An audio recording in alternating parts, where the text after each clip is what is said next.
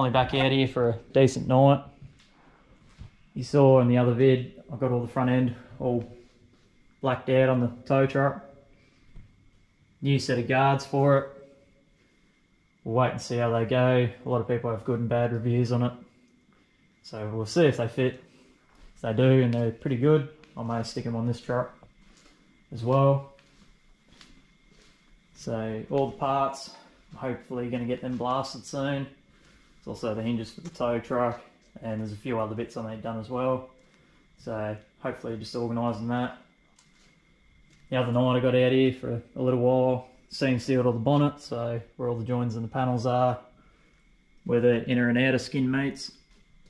And the reason I did that was it seals it off from sort of the outside, and also stops stuff from getting in under the inner skin here.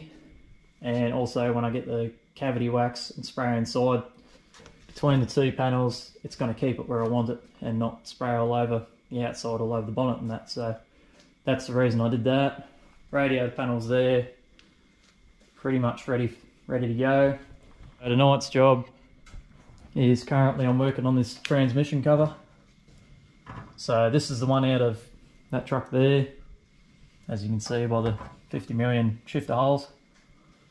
So what I'm doing is I'm actually using this one in the tow truck, and the one in the tow truck is good on the one side, and it's the side that I'm going to chop off and join to the one that's on the floor there. So the reason I'm using this one is it's still got the hole for the original 4-speed, and that's what I'm going to be using for the tow truck. A lot of people have said run the auto, but the 4-speed's got a really low first gear, which is very handy to get the whole show rolling, especially if you've got a trailer and a car on the back as well. And I don't think the auto is really going to like it in some areas, especially if you got to start up on a hill. That's just, yeah. So back to the old 4-speed. Bit rougher to drive, but it's an F truck. I'll weld in a new piece in here, seal that back up, and then hopefully cut off the little stitches on this panel. Hopefully that'll free that back up and open this up so I can use it again. So I've just cleaned up all underneath. Probably one of the worst things with the F trucks is this black sealant shit. It's stickier than a virgin sock and just gets everywhere. But what I found was Prepsol or a good thinners tends to melt it, and usually just get an old rag, some either on it, and yeah, it tends to get rid of it pretty easy. So I'll get into cutting this out, getting this blade off, and then yeah, I'll build a new piece and get that welded in.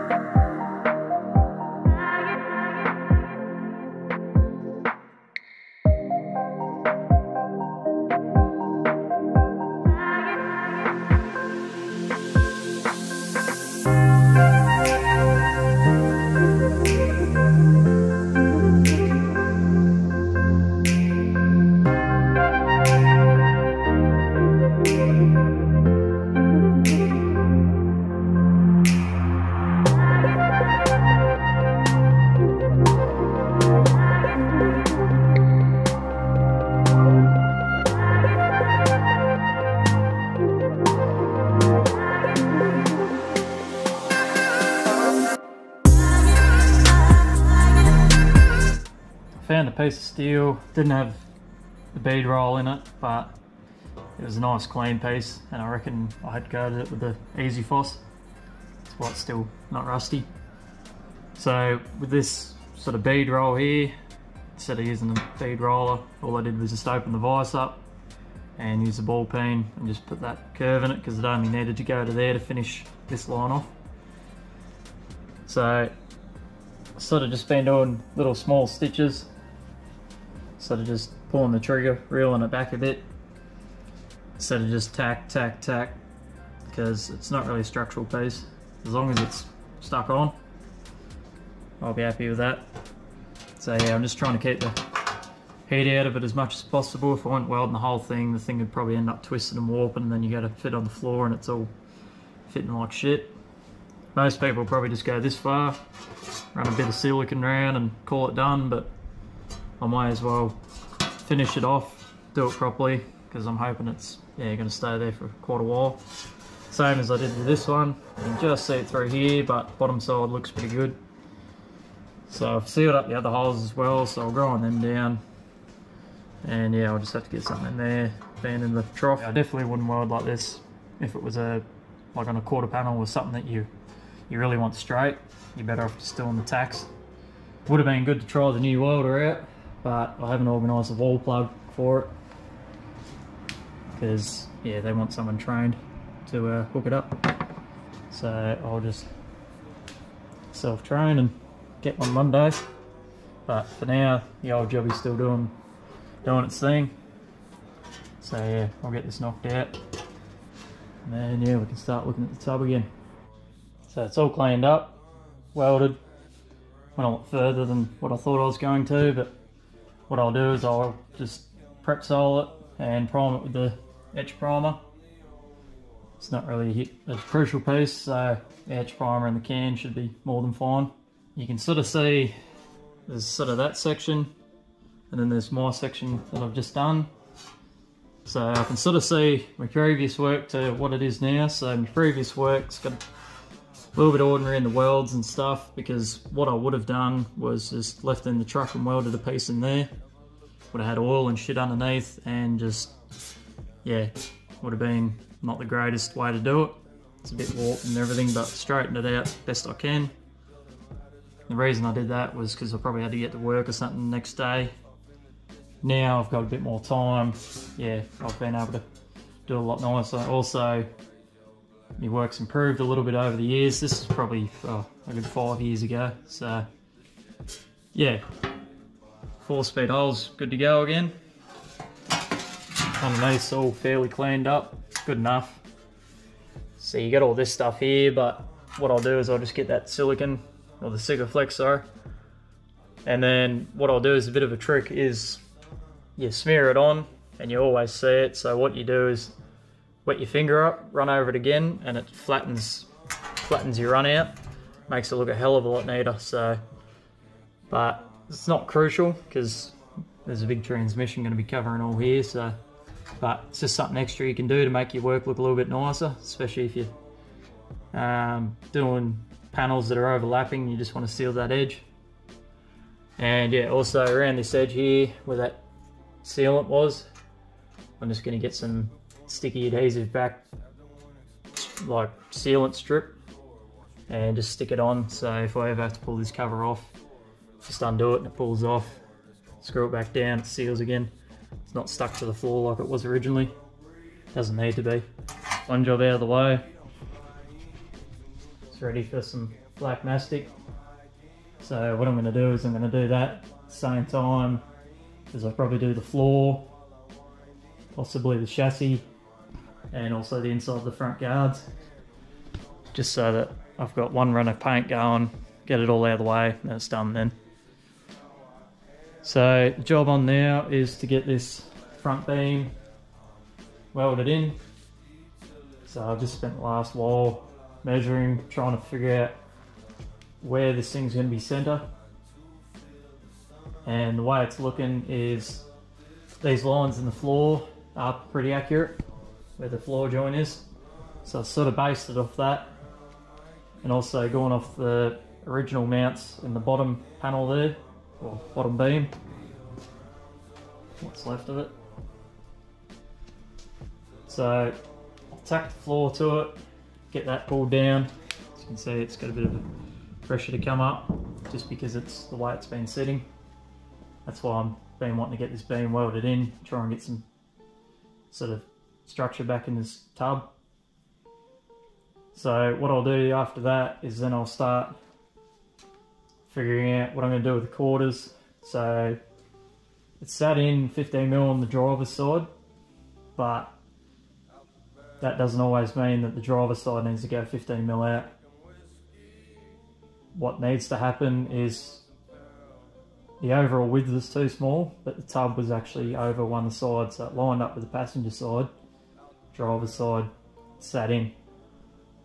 So what I'm going to have to do is try and get both quarters to come out 7.5mm or nearabouts to make up that 15, and that should straighten up that step in.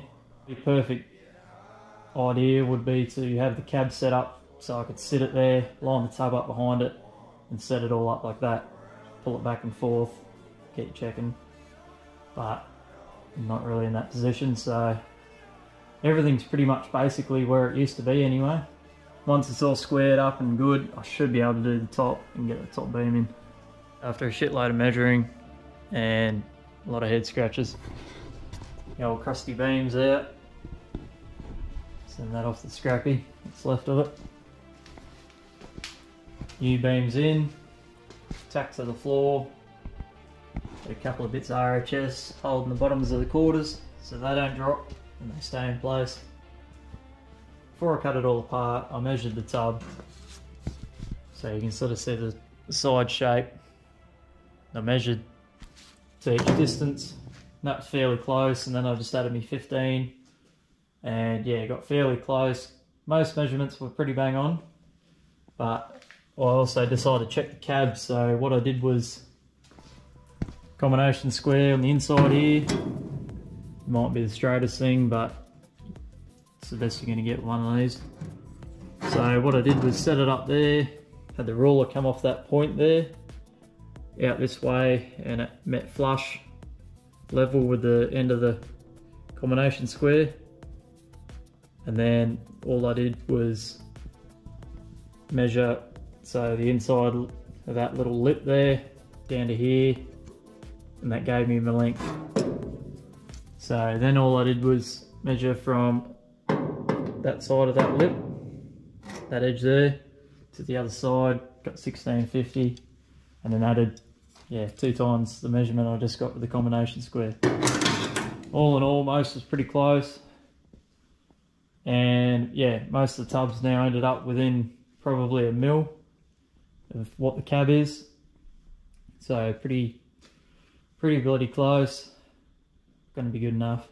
Also, if I'm making it wider, I had to extend this beam here, so the way I did that was I cut it, got another piece of tube, sleeved it, welded on one side, and then pulled it out, got it to where I wanted, and then vice grips locked it on.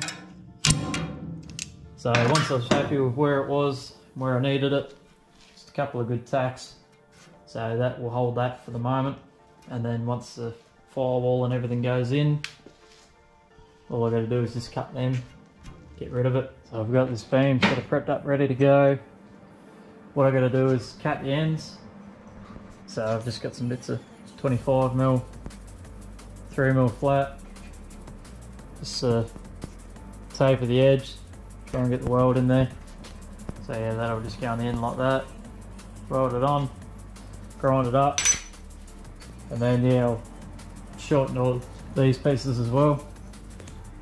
So it'll fit in there, so I'll just have to weld around that, and then that's all joined together. And then I've just got to figure out the tube as well. So I've still got a few of these little uprights there, over there, so this beam should be right to do the job. And then yeah, once all that's together, I weld it all together, and then yeah, weld it to the tub.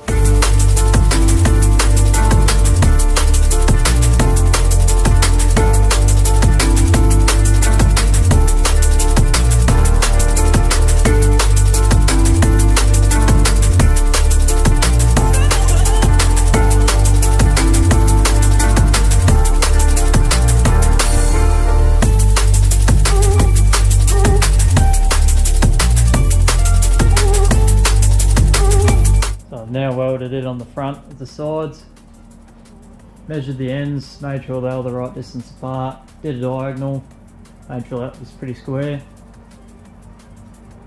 The tub itself probably won't be square, but I'll should have enough room to sort of move it around and make sure it's going to work. So all I did was just weld the outside, because once it's welded in I won't be able to get to it.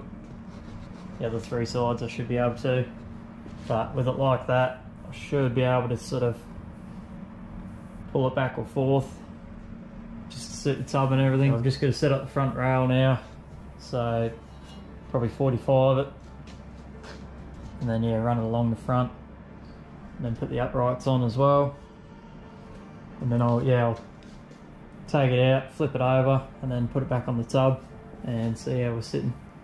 Got the job done. So it's all in there.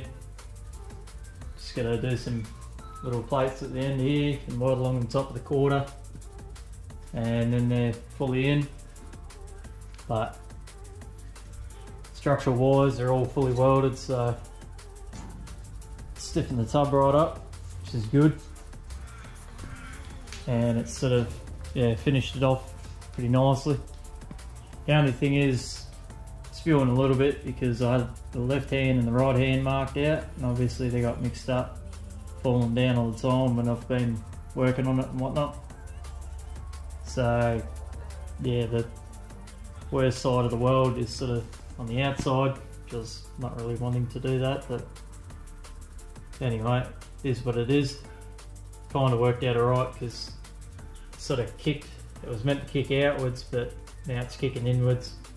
It's kind of lined up with the rear upright and whatnot a lot better, so it's probably not a bad thing. Just, yeah, it means that the welds aren't as pretty. It's probably more like something I build anyway. Just gotta do tubs, quarter work, so the rust. And yeah, the tub mounts when I get it all ready to go. And yeah, we should be pretty close to having this thing knocked over. Yeah, not a bad night, got a bit done. Got this thing seam sealed. So yeah, time to go home, and I'll try and get back out next week and see what else we can.